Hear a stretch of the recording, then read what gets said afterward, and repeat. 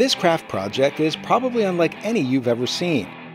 Maciej Walaszek is an amateur Polish musician who turned more than 1,000 wooden tongue depressors into an electric guitar. Cała gitara jest wykonana z 1300 patyczków. The whole guitar is made of 1,300 sticks. It is glued together in layers, and the body is hollow inside. The body has 22 layers, and the fretboard 36. Only that it is glued in a crosswise direction. It makes it more durable. The only wooden thing that is not made of spatulas is the fingerboard, which is made of plywood to make the whole thing look cool.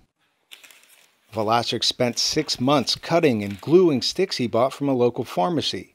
He built a working electric guitar using the basic hardware at his disposal. Do stworzenia tej gitary nie używałem żadnych ciężkich. I did not use any heavy tools to create the guitar, as I simply did not have access to them.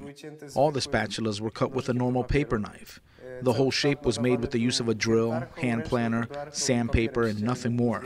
That is why it took me such a long time. The true test of Walaszek's countless hours building the guitar comes when a guitarist picks it up and plays. I am shocked. It is unbelievable. I am impressed that you can make something like that out of tongue depressors. It is in tune, it plays, its fretboard is straight, it just feels right in your hands. Now that Walaszek finished building this unique musical instrument, the amateur guitarist will need to learn how to play it.